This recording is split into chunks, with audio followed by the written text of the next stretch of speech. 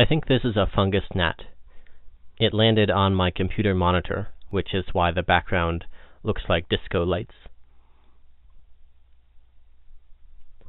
Here's another fly on my bathroom window. It also looks like a fungus gnat. You can see the gnat grooming itself. Fungus gnats may grow in the soil of indoor plants. When plants are watered too heavily, fungi may grow in the soil, attracting fungus gnats.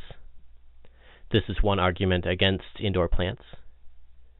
Another argument is that indoor plants increase the total amount of insect food in general by carrying out more total photosynthesis than would occur if you didn't have indoor plants. Sadly, I found some more fungus gnats that had died on the windowsill and bathroom floor.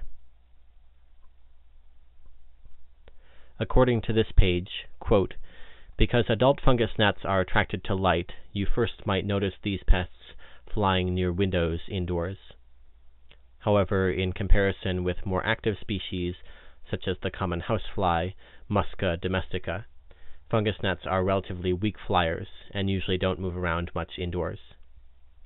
Fungus gnats often remain near potted plants and run across or rest on growing media, foliage, compost, and wet mulch piles. Females lay tiny eggs in moist organic debris or potting soil. Larvae eat organic mulch, leaf mold, grass clippings, compost, root hairs, and fungi. If conditions are especially moist and fungus gnats are abundant, larvae can leave slime trails on the surface of media that look like trails from small snails or slugs. Adult fungus gnats don't damage plants or bite people. Their presence is primarily considered a nuisance. Because fungus gnats thrive in moist conditions, especially where there is an abundance of decaying vegetation and fungi, avoid overwatering and provide good drainage. Allow the surface of container soil to dry between waterings. Clean up standing water and eliminate any plumbing or irrigation system leaks. Moist and decomposing grass clippings, compost, organic fertilizers, and mulches are also favorite breeding spots. End quote. This source adds, quote, the fungus gnat life cycle consists of an egg, 4 larval instars, a pupa, and an adult. A generation may be completed in 20 to 28 days, depending on temperature. Adults tend to congregate near the growing medium's surface and live from 7 to 10 days. Females deposit 100 to 200 eggs into the cracks and crevices of the growing medium.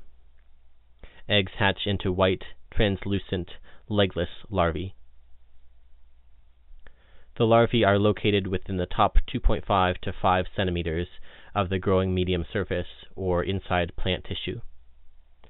Fungus gnat larvae feed on plant roots, primarily the root hairs, and organic matter in the upper 2 centimeters of the growing medium. They may be distributed throughout the growing medium profile, even at the bottom of containers near drainage holes.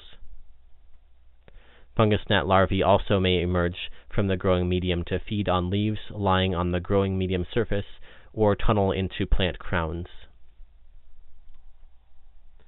The larvae prefer growing media with a high moisture content and require fungi as a supplemental food source in order to complete development. The type of food determines abundance and fitness of adults and the reproductive capacity of females. End quote.